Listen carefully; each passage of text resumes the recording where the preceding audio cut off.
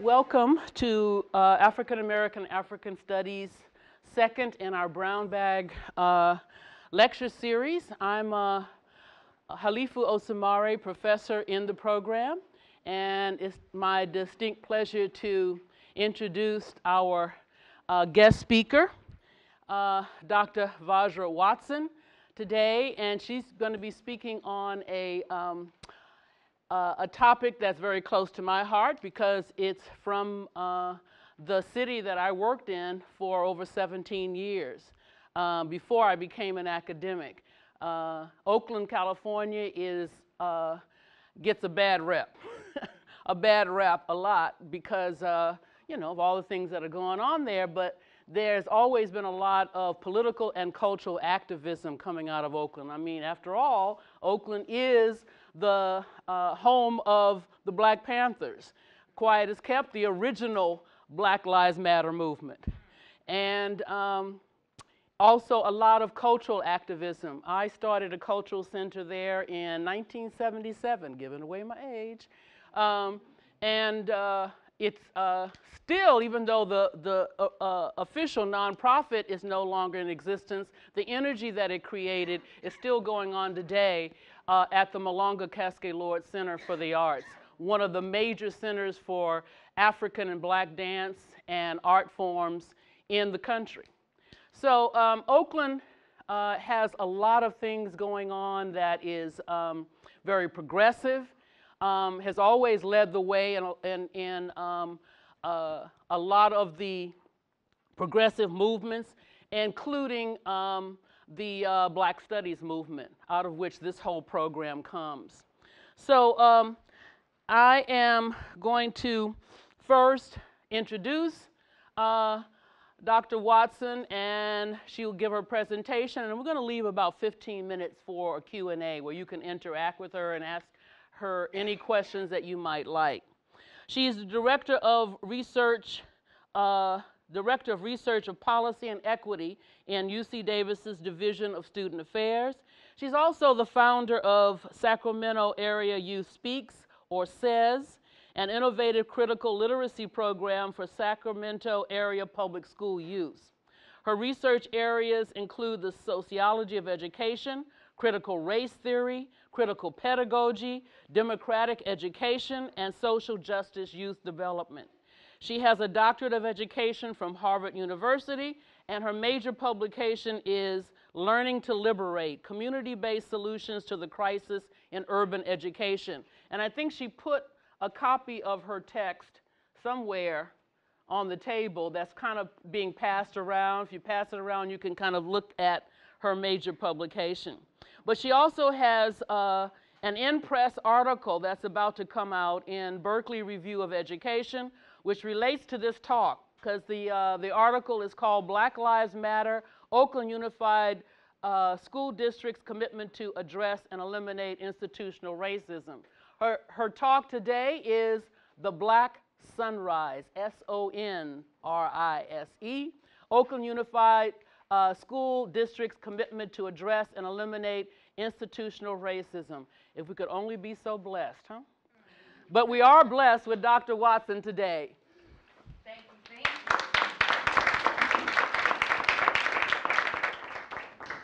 you. Well, first and foremost, good afternoon. Good afternoon. All right. I'm so honored to be here and to see all of you and to have an opportunity to share a bit about the research that I've been doing in Oakland. Dr. Halifu is really a legacy in the town, as we would say, for her work, you know, opening an art center, but really being a cultural keeper. And a lot of the people that you'll meet through this research are cultural keepers in this long, long legacy of resistance that we see happening all over universities across the country. We see kind of global resistance, and so much of what is happening is really led by the young and really wanting to lift that. We don't have a lot of time. I'm going to go just kind of through some information and take you along to my research journey to give you guys some more information, and then we can have some dialogue at the end. How many undergrads are in here? Raise your hand if you're an undergrad. All right, graduate students. Faculty, staff, okay, okay. Well, thank you for being here. I know you guys are giving up some of your lunchtime. So the first thing that I just want to preface my talk is saying a lot of critical theory, and I consider myself a critical theorist in many ways, is a reaction to kind of hegemonic white supremacy and structures of empire. Y'all with me? Yet scholars far too often stay within that paradigm even as they are arguing against it.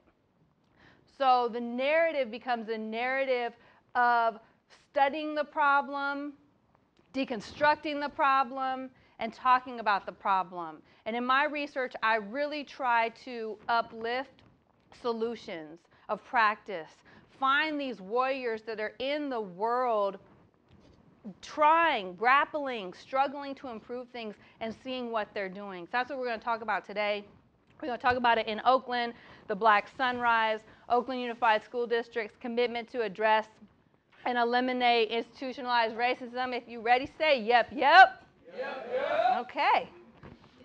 So the schoolhouse in 2015, we got Springfield High, South Carolina, child abuse. We've all seen the video. We don't have sound working, but this shouldn't be anything new to you. We've all seen it, right?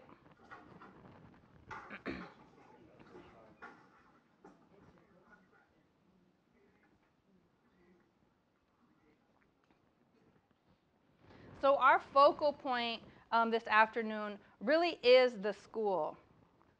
We also, in the Says family, we just had a student pass away on Friday night that many of you, I'm sure, heard of at Grant High School, JJ. And when he and his friend were shot, they did not go to the police station.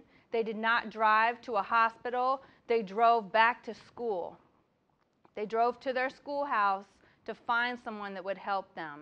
And so again, the school as an entity of the system, of our communities, has a really interesting role. And as someone that studies schools, I look at both of these images and the way that sets context for what's happening inside the classroom. Very simple question. And we've all been in school. We're still in school, right? So school is a socialization process. Democracy and capitalism, we have the rhetoric of democracy in this country, and we have the realities of an economic system based on hierarchy. One of the greatest places where these ideologies collide is through school. And the reason that school is such a fundamental socialization process is because there's always an implicit and explicit education going on to try to teach us not just information, but our place in the social order. So we get taught who is invincible and who is invisible. We get taught who is a have and who is a have-not. And the goal is that by the end of your time in school, you will have internalized your status in the social order. Again, why are schools so critical? Well, Carter G. Woodson, who I would say is really one of the forerunners of critical race theory, wrote in 1933, to handicap a student by teaching him that his black face is a curse and that his struggle to change his condition is hopeless is the worst sort of lynching. It kills one's aspirations and dooms him to vagabondage and crime. This crusade is much more important than the anti-lynching movement because there would be no lynching if it did not start in the schoolroom. And the piece of this that I really want to emphasize is a lot of times we see something wrong and our gut reaction as people in the movement is to go protest and to, look at the after effects. And he was really critiquing the anti-lynching movement. He was critiquing folks going out there and begging systems to stop lynching people, because he said, you know what? Two types of people were created in the classroom: the person that do the lynching and the person that allows it.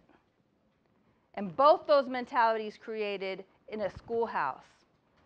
So he was arguing this in 1933. How does this now relate to Oakland Unified School District?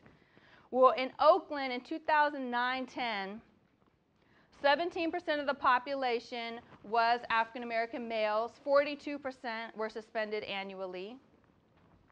We're only going to take a moment on the negative stuff because, like I said, I'm a critical theorist that likes to challenge all this wrong with the world. 517 students arrested on campus, 75% of them black. Only 28% scored proficient in English. Only 30% scored proficient in math. And if I can get someone to read this. School had me believing I was a bad kid who needed to be fixed. So there was an environment happening, an ecosystem, where young people were internalizing the low expectations and expecting little of themselves.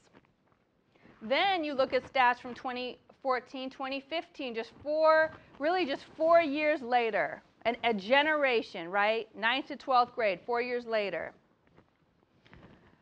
Manhood development classes were started. And then you start seeing 450 students at 17 school sites. GPA increases from 2.112, and reading scores are increasing.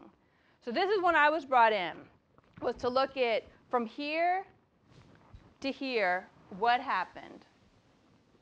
And I'm a qualitative researcher, so I was really intrigued by this question. And the manhood development classes through the Office of African American Male Achievement started in 2009, 2010. And the questions that I wanted to ask of this department and of this program is 3. So culture, conditions, capacities. What are the rituals that are happening in these spaces that are allowing young people to not just survive but thrive? What are the conditions in terms of what the adults are doing? And then what are the skills and knowledge that these adults need to effectively reach and teach African American males? And before I go into some of the findings, so in 2010, what was and Halifu asked me this when I first sat down, the superintendent and the community looked intergenerationally across time. They looked at a longitudinal study, and they realized for generations in Oakland, black families would send their children to school and they would not achieve. Regardless of the school site, regardless of the learning theory, regardless of all these things, the system was continuously failing these students.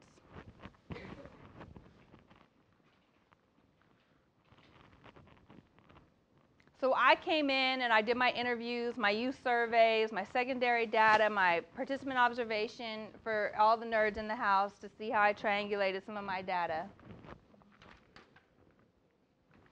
And I used portraiture as my research methodology. It uses the rigor of scientific inquiry and methodological tools found in other forms of qualitative research, but is unique because of its defining attributes. Relies upon the entirety of your being to not simply listen to a story, but listen for a story. Utilizes narrative storytelling techniques to construct portraits complete with real characters, symbolic metaphors, intricate context, and a compelling arc. Findings must engage and be accessible to broad and diverse audiences as an explicit act of intervention and community building. So the Office of African American Male Achievement were having these good results, and they were contacting academics and researchers to come in and do studies on their program. And when the evaluators were coming in and doing studies on their program, what they were getting in return did not reflect the work on the ground. And they felt that it was missing some of the soul of the work in the final kind of story that was being told. And so not only could the adults not kind of digest the information, but the families couldn't, the young people couldn't.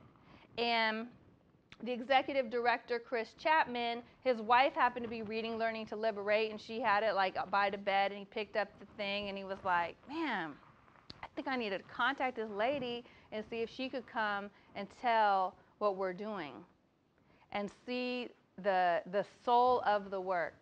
And so much of what portraiture is to find that seed of the story. So here are some of the seeds of the story. And these are just a few pieces. So Richard Wright, back in the day, in Native Son says, I always think of white folks. They kill you before you die. Who want to read this quote from one of the Manhood Development Program moms? Anybody? Any moms in the building? Or anybody want to rep the moms? I see two male hands go up, but here goes this. I'm convinced that schools expect black children to underachieve. They don't push them as hard as they do the other kids. I'm convinced the way I look at it is I sent 3 very brilliant young kids to school, and somewhere along the way they got messed up. They got discouraged. So over and over again, parents that I talked to talked about that when their kids started kindergarten, they had light in their eyes and hope in their being. And slowly but surely, school was dimming that light. And they were still saying, baby, go to school every day. Get good grades every day.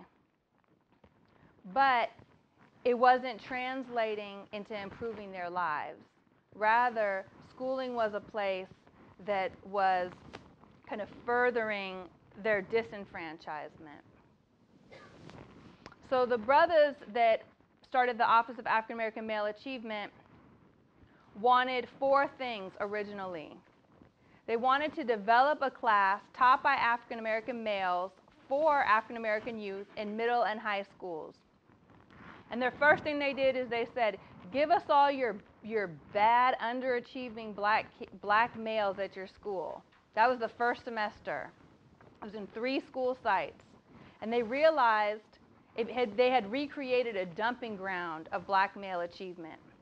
So they pushed pause, and they said, we're not doing something right here.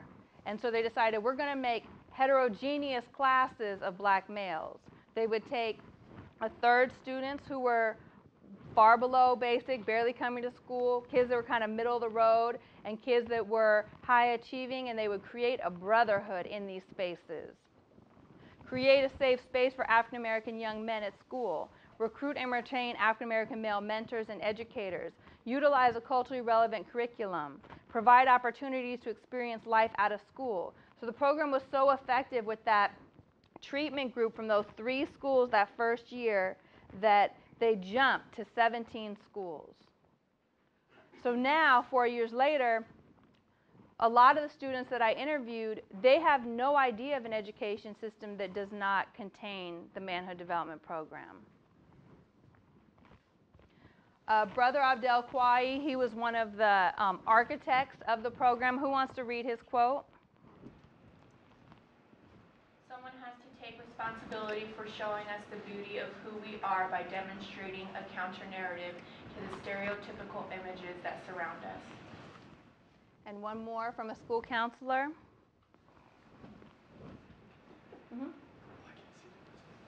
I'm grateful to have a brother, Foster, as a catalyst for this work on our campus, and appreciate how he facilitates and models black love for our young brothers to emulate. So irrespective of these 4 kind of cornerstones of the program, it's really getting into what is the soul of the work that's happening in these spaces.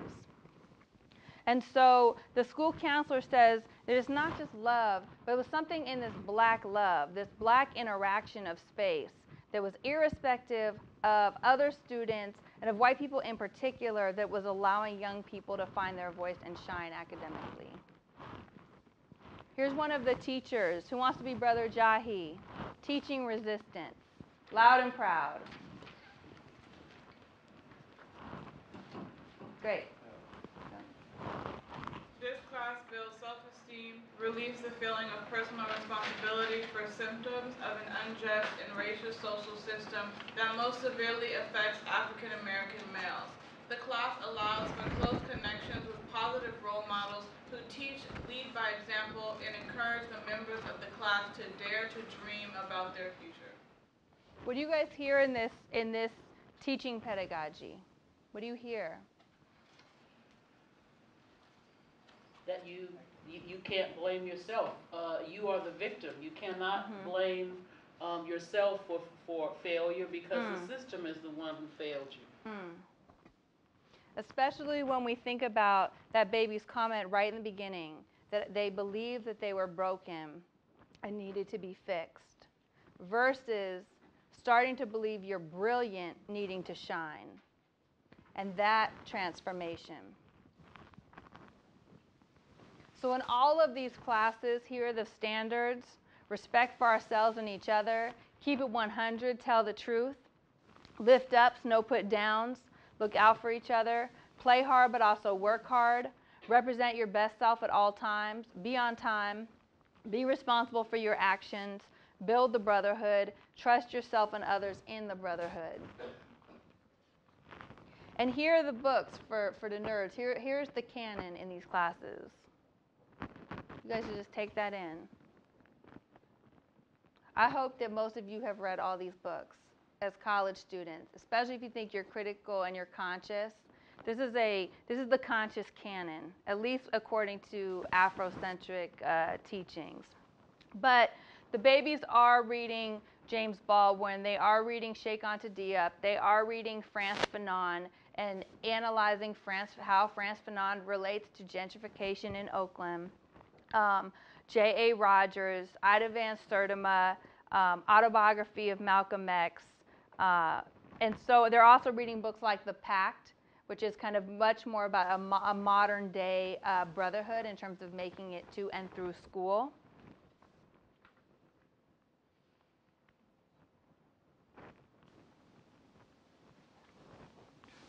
Like the fact that Frederick Douglass and his slave narrative is included in that, because it really tells how he became, he realized that he was really human, and not destined to be a slave.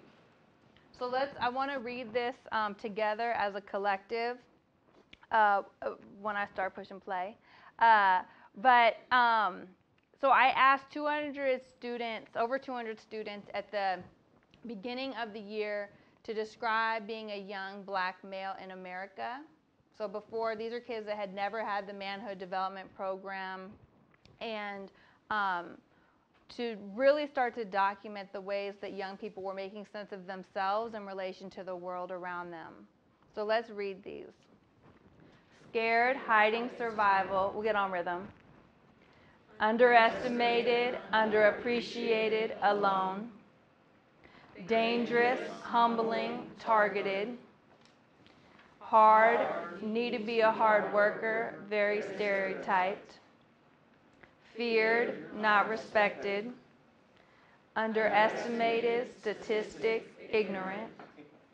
Horrible, bad, sad. Hard, poverty, poor. Hard, unfair, scary. Hard, stereotypical. Hard, discrimination, dangerous. Discriminated, unfair, treated differently. Mistreated, life hard. Lonely, broke, oppression. So the positive words were piecemeal. So to randomly ask over 200 middle and high school students describe being a young black male in America, and that positive attributes don't roll off the tongue, speaks of a greater conspiracy.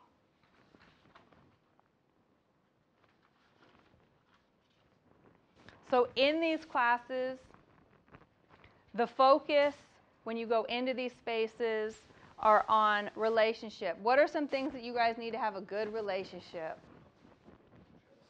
Trust, right? In any relationship, you got to have trust. What else you got to have in a good relationship?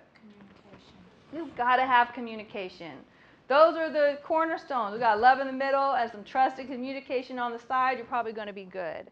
But unfortunately, in so many of our classrooms, that relationship component is non-existent. And the young people describe that. So from there, once you have a relationship, you can bring in a curriculum that's relevant because you already are gauging who those young people are. The problem is a lot of teachers, great, amazing teachers, you could run an effective classroom with these two things on top, with having strong relationships and relevance.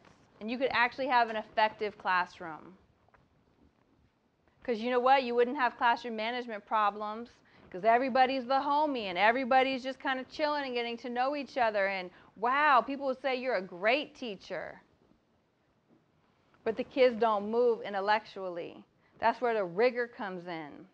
That's where the reading Frantz Fanon in 9th grade comes in. And dissecting Du Bois in 9th grade comes in. Or in 7th grade, reading the autobiography of Malcolm X. When Jahi teaches the autobiography of Malcolm X, he only has the 7th graders reading when Malcolm was in 7th grade. He took out all the pieces of Malcolm when he's in 7th grade, and that was the pieces that they read and dissected. So that's where rigor meets relevance, because they're in 7th grade. They're experiencing some of those same things. And then the piece about responsibility. The more you know, the more you owe. That there's a brotherhood, that the purpose of your knowledge is not for you alone. The analysis could end there. But we have to always be aware of the implicit pieces, the messages even outside and inside of school related to racism and white supremacy.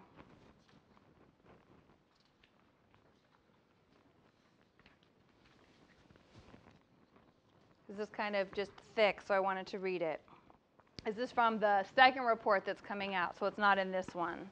The second report is on how a school district, not just a class, how an actual school district addresses and eliminates institutionalized racism. Since racism exists in the milieu of social interactions and systems, it is experienced at birth and reified before children even formulate their first word. Without the language or historical context to deconstruct why certain people are perpetually disadvantaged, oppression gets operationalized, intuitively, and internalized. These patterns often become self-fulfilling prophecies of marginalization and privilege, the building blocks for westernized hierarchies. So I'm going to pull a student quote that backs that up. It's like this rage that is particular to black children because you see what your parents go through. You see what your cousins and everybody who is older than you goes through, and you don't know why good people are treated like shit. You don't know why your school looks like this when the other school down the street looks like that. Or why when you wear this same pair of clothes 2 times in the week, well, they get something new. You see everything happening and you understand it as being wrong, but you don't know why it's happening to you and only people who look like you. So you're just angry and you want to lash out at something. So when your teacher is like, read a book, sit down, shut up, it makes you really combative. Like, nah, you don't listen to authority as well. Authority doesn't mean anything to you. So basically I said, you're being asked to respect a system that does not respect you. Exactly. So all you do is have anger. So one of the things that this student said is that you can get us into college, you can even get us to wear a suit and tie. If you do not deal with the root causes of our anger, which is white supremacy, then we will never heal. And we'll carry facades. We'll wear masks. instead of making social change. So the context is always racism. The backdrop is always white supremacy until we find ways to challenge it. So let's see what happens when the kids end the class. Let's read this together. So this is after a semester now of reading these texts, of having a brotherhood, of going through the program. This is a middle school student. Identity, how do I see myself?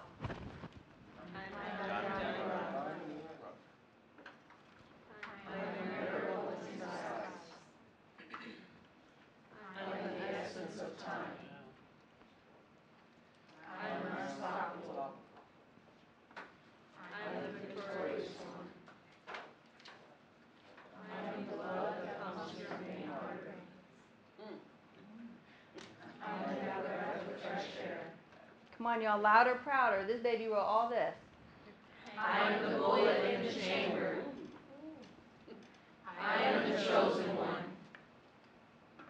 I am the American dream. So to go in terms of demonstrating these acts of transformation and the healing that occurs in being able to name the anger and contextualize the anger, which so few reports do. They look at black children as if they were the problem. So key findings from my research is that Oakland dared to name institutionalized racism and not the children as the problem. Consequently, all aspects of the manhood development program were focused on helping these students not just survive in a racist world, but also thrive with the tools to advocate for themselves and their communities. So years before Obama adopted the My Brother's Keeper initiative, this work was happening on the ground in Oakland. And the nation and school districts in particular have a model for African American student success. And that these students, given the right environment and input points and educators, are brilliant, always have been, always will be. And that for this to be effective, the purpose of school has to be reconceptualized. So if school is either functioning as a socialization process towards capitalism or as a practice of liberation, each teacher in each school is in their day-to-day operations choosing the way that they're conditioning young people to dream about possibility or not.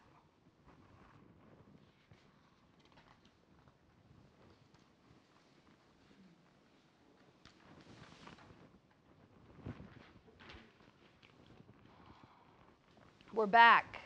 We're back to this little schoolhouse and all its potential. Anderson, in the education of blacks in the South, demonstrates the first public schools in this country were started by black people connecting literacy and liberation.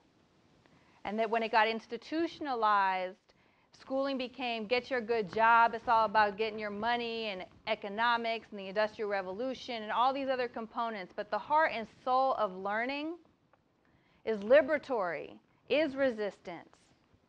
So I say that, man, the bomb, the bomb is in Oakland.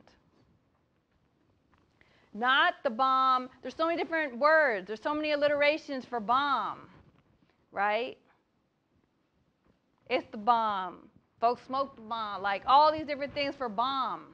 But bomb is also a healing ointment, a sacred space. So in rooting the work to like the bombs that we need, we can actually address some of this national trauma. For if the youth are not initiated into the village, they will burn it down to feel its warmth. If that ain't real talk, what is? Boom. There's some of my resources. Takara, you ready? All right, let's hear ya. Sack girl, black girl, you rock girl. And when you make it to the top, don't stop, girl. I said sack girl, black girl, you rock girl. And when you make it to the top, don't stop, girl. Killer California, stand up. I rep the West Coast and the West rep tough. Cali girls do it better, so you know we turn up. And we talk talk a little different, but we ain't crazy. See, I'm from California where the grass is not so green. Not too fond of palm, we like those other types of trees. I'm from Meadowview, the 95823. Knockers in my ponytails and bakes on my feet. San Pernell summers and that good old Mexican corn stuck in my teeth. Y'all know about that Mexican corn. With the mayonnaise and cayenne pepper and Parmesan cheese with R.I.P.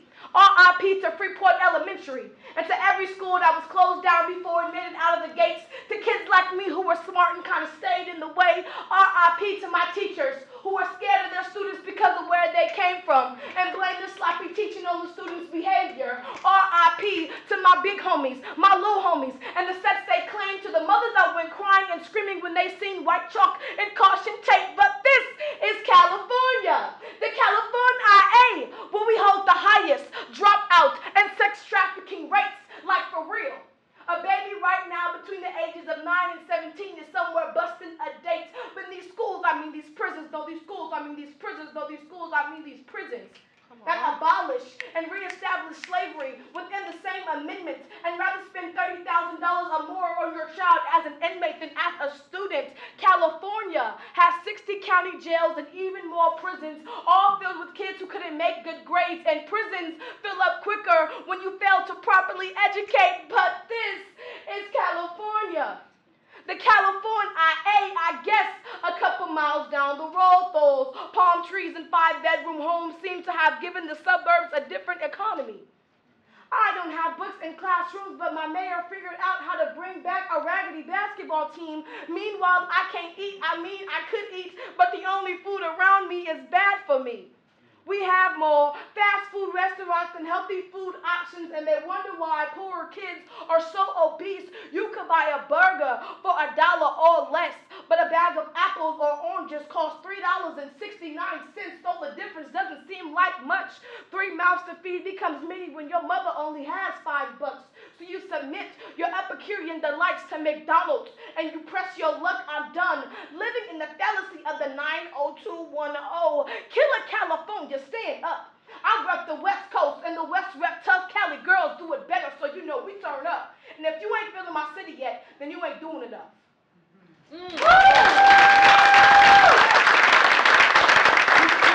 Thank you, baby.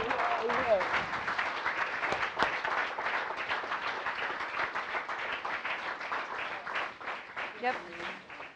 Takara Johnson coming out of Sacramento Area Youth Speaks on her full ride to UC Davis. Black Aggies in the building. What's up?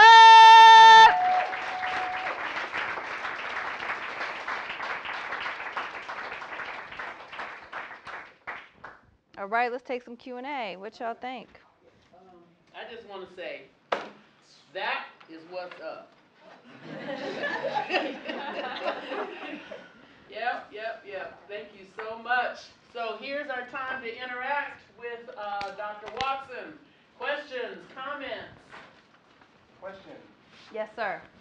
All right, so you talked about how hopeful, bright African-American kindergartners enter school, and then slowly the school kind of diminishes their hope, and something like that. How exactly, if you can answer that, how exactly does that happen? I think that one of the methods, and that's why I showed that video in the beginning of the girl being dragged, the 16-year-old in her algebra class. So the physical school violence that some young people are being taught to be caught. They're in a state of arrested development where their schools or the classes that they're in resemble more of a prison, and other young people are in a state of youth development. And how do you grow to thrive? And so I think that those dichotomies are really important to examine. And so low expectations, the violence of an irrelevant curriculum. So think about violence as structural violence, and then also think about the interpersonal violence that happens within space. I think are some of the inroads that start to dismantle. But the thing is, the school is part of a larger social system, right? And so it's not to say that school is the only culprit. It's that if education is not going to be our path to liberation, what is? So schooling becomes this important vehicle for transformative practice. I'd like to piggyback feedback on that. And there are graduate students in the School of Education here that are doing research on the disparate kinds of discipline that's going on in the schools, looking at race as an indicator.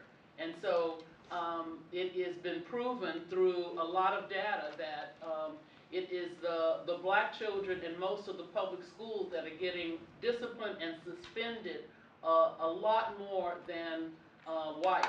And this causes that kind of victimization and the sense that for the same infractions, you are treated differently and are in fact suspended from this so-called educational institution. And I think that plays a large part in feeling like you do not belong. Yes. And then I have a question for all of you too. I'm gonna take some. Because I want to know, what do you guys also think that the Black Sonrise has to do with students that are not African American? What are the research repercussions for these diverse school settings? So that's just a question to pose back to you. But you had a question? I was just wondering, this brotherhood concept, how do you see that playing into the development of black masculinity? And in what ways does that interface with contexts that are multiple genders? That's such a great question. And some of the instructors, that they identify kind of across the spectrum, even though I think the stereotype of the class is that it's very kind of hyper masculine. But when you go into the spaces and sit with the instructors and talk about how they identify and the way that they're trying to complicate not only what it means to be black as one-dimensional, but what it means to be a man as one-dimensional. And that the instructors, they told me that this generation in particular has such a broader conception of identity development than a lot of us, I feel like, as academics are looking in these narrow pieces. So it's not about this one way. It's about what is the spectrum and how do you freely express yourself, and that being the driving question. Other questions, comments, concerns, criticisms? The original research was 2010, 2011, and then you're looking at, so I'm wondering, and then you had 2014, 2015, but you had mentioned in 7th grade that they start. So has there been a cohort of students that has gone all the way through the program? They start at 7th grade and they proceed to graduation. So that's already how many groups of students? That's great. Like how many cohorts? Yeah. So last year was the first graduating class. So from that 2010, 2011 cohort of those 3 classes, the first group graduated and graduated high school, went to college. I could throw you a stat, but it's not going to be accurate because I don't have it in these notes. But they're now in 10th grade. So they haven't graduated high school yet. Okay, that's what I was wondering. So yeah. I mean, because it seems like that data is going to be really positive at that point, because you actually have half of their academic career in K through 12, they're actually in that space to build those positive relationships and then address all that. So they pair with the East Bay College Fund.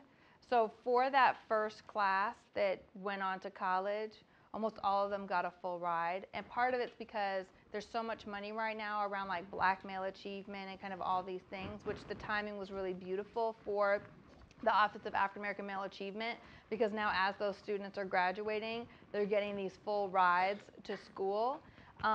In terms of tracking students that have been in the program for multiple years, so I looked at 4 years of data. So students that were in the program, for those 4 years, in order to clearly start kind of digging through how that changed their practices in other classes.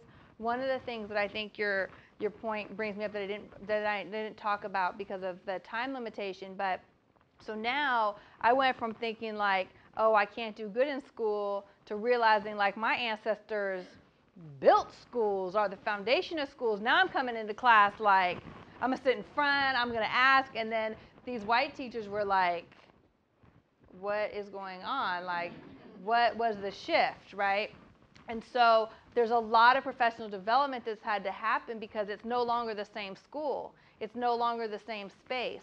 And when Brother Christopher Chapman did his first meeting with principals when they launched the Office of African American Male Achievement, he said, close your eyes and picture a successful African American male on your campus. And no one could do it. So the whole idea of being like successful and black and male wasn't even like occurring as a narrative. And so flipping that narrative where young people were saying like, you know, we did this, we did that, and, you know, really a little cocky, you know, like, you know, I invented algebra, you know, type thing. So now I'm gonna get an A in algebra. But it was important for that shift to happen. The other component that I asked you guys in terms of how it relates to larger issues of integration, there is a move that the MDP curriculum in 11th and 12th grade will be open as an AP class, because it's A through G, but the AP classes will be open to all students, it'll be a space for it to be fully integrated. And so when I was asking students about this and teachers and questioning how that might affect the dynamic of the learning environment, the thing that was so interesting to me that I hadn't thought of is that they kept telling me like, man, the whole world needs to know we're great. Because us just knowing we're great is not enough. We need everyone on earth to realize like the University of Timbuktu or like the Dagom people or, yeah, the real text of Frederick Douglass, not some February shallow, you know, piecemeal, you know, narrative of blackness. And so the students are really advocating for this larger integration, which I think is interesting in the way that they've taken the lessons and then want to give that information to their peers. So yes, other questions, yes? Just to comment on that, I think that's really interesting because in Chicago there's a charter school district that targets kind of underachieving black males, and one of the criticisms that one of my students was telling me, whose brother had gone through the program, was exiting the high school, you know, everybody was graduating, but then there was like this shock because you're out and, you know, going to college and you're in this kind of integrated setting and you don't have the same tools that you had in high school. And so I think that's really interesting that the students themselves are advocating for this integration, because it's like you get to see yourself, you know, in a space where you're making decisions, where you're having a voice and everyone else gets to see you, and not just kind of a very contained, safe space. So I think that could be really positive. That's why it's very important for us to really continue at the university level these ethnic studies programs that we have. Yeah. All of the ethnic studies programs that exist right here in Hart Hall must be flourishing, and they must put even more resources into us that will help attract and bring students of color into these institutions that then allow them to see themselves and continue that learning process. Yes, sir. What was the impact on the school, on the entire school? So, you know, students were having, you know, this amazing curriculum with these amazing instructors, and, you know, first period and then second period they go in a math classroom and it's, you know, it's again the arrested development part. Yeah. And then third period they go arrested development. You know what I mean? And they continue. Like, did the school culture change because of this program, and were other teachers like saying like, what are y'all doing? We need to learn that too. Yeah. You know, just I want to know like, how did that fix? You know. Yeah. So that's a really good question, and it really came down to who that instructor was on the campus. So there were some instructors who they really felt like their classroom was their space. They went in, they did their MDP classes, they're in their classroom, they got their brotherhood, and then they leave school. And there was frictions that developed because of that, because they were kind of like a renegade. They're like, I'm not part of the school, you know, all that. The instructors that started shadowing their students and almost took more of a case management approach, so they would go, so the kids would say, ma'am, my math teacher's hating on me. Okay, well, here's how you deal with it. Still problem. Then they get a disciplinary infraction. That MDP teacher's there the next day, almost like, you know, just a parent would be sitting next to them trying to figure out what's going on. With those teachers, the impact was the greatest on the entire school culture. And they talked about that some of their students have been targeted so long and really just like, oh, you know, Johnny's coming in and Johnny is disruptive and all these things. Even though Johnny had started to change his behavior, the teacher hadn't caught up to that change of behavior. And so the instructors were told in their own kind of professional development internally that when they sit down with a teacher, the first question is, what are the 3 things that this student does well? And that they needed to ask that of every teacher when they were having these meetings with the teachers, because they were trying to flip the narrative so that teachers, even if there was a problem, were focusing on what was happening that was exceptional and working and building off that positive progress. And in those spaces where you had an alignment between the teachers feeling like they had this amazing ally on campus that was going to help them nurture the development of young people, and the principal, it shifted the ecosystem of those schools, which is why it expanded so much, because there were principals and teachers saying, we can no longer do this work alone. You know, we just can't do it alone. We need to have more partners inside the actual like curriculum development and then expanding it.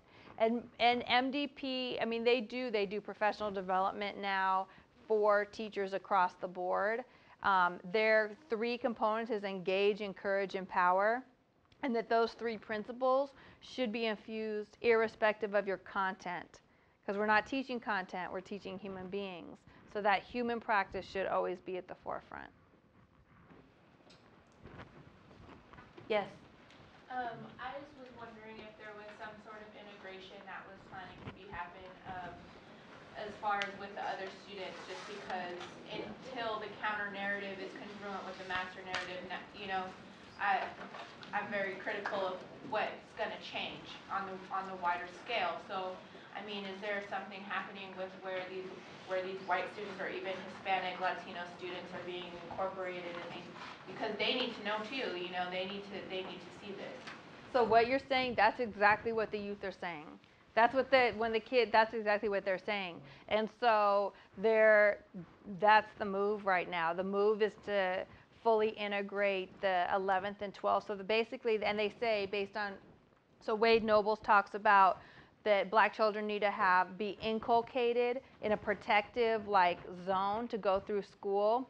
And so the students are like, yeah, kind of to your point, we've been protected, we ready, man, like we want everybody in our classes now. And so that is happening. And I would say probably within 2 years, those kind of tracks will have that diversity. And then Oakland has also now started other offices, you know, so that there is an office on like Latino achievement, and that they're using MDP is this kind of beacon of where other folks and departments could go. Same thing for African American girls. There's now an office that just started this year, and it's only because of the data that happened with MDP that now the system is starting to invest in these other avenues.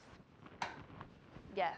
Are there other districts or states or at the state level, are there people paying attention to this and seeing this as a model and trying to do something with it? That's a good question. So yeah, so like when Obama announced My Brother's Keeper, he flew a whole like cabinet to Oakland to study what was happening in Oakland right before he launched My Brother's Keeper, and then he had some of these students at the White House. Milwaukee, there's all these districts now that are being able to say, we've been trying to name institutionalized racism for a while, and some of the, like even the just different superintendents, this is now allowing them not to reinvent the wheel. So it's catching on. The problem or the fear is that this really happened organically from the community. And just having it become this top-down approach is always like, how is it going to be implemented? Sometimes in those meetings with that, like with superintendents nationally who want to adopt the program, you know, you kind of start with like, well, who do you think these children are and why do they need this? Oh, because black children just, nobody can deal with them. And I mean, it's just this negative narrative. And so I worry a little bit about the way some of those leaders are then translating it into practice. But it is happening. Because it seems to me that you can't, you could, if you were superintendent and you had some power and you understood how this program worked, you have to step out and you have to find these community folks who are willing to come in and do the work because that's who did the work. That's right. It's not educators, not people who have a credential, it's people from the community who came in. And that's a hard thing for, I would think, a superintendent or certainly at the federal level or the state level to step out and say, right, you need to come in and do this. Yeah, I think that's the crucial component, that if this kind of program becomes a model nationally, there has to be a component that that the community itself is involved with. That piece has always got to be a part of this, or else it's going to be a top-down approach, and then that means that, you know, as usual, bureaucracy is going to kind of rule the day, instead of the impetus coming from the people themselves who live this victimization on a daily basis. So to me, that piece has to be woven into the model if it's going to really take off and be effective nationally. I agree completely. Yes. The last question. So first of all, that was a wonderful presentation. I really enjoyed sitting in on that. And as a product of OUSD, I actually observed some of the successes of the manhood development classes. And I was just kind of curious as to, like, what about the Black women in the OUSD art in schools around the country? Definitely. So I don't know if I answered somebody else's question. So they just opened an office of African American female achievement this year. So is that what you were asking about, or something else? Yeah, so they did open that this year, but you know, in the beginning, the parent organizer who really helped, you know, get this off the ground, she did not want it to be called the Manhood Development Program. She wanted it to be called the Family Development Program, and she thought that it was a missed opportunity to isolate it to just black males, and there was a lot of friction in the beginning about that. And so that's something, you know, no organization, no program is perfect, and good research really tries to tease out all those components. So it's just also something to consider when we're thinking about this, like what this program would have looked like if it was really centered around like family success versus isolating singular students. Well, I think we should all thank Dr. Watson for a great presentation.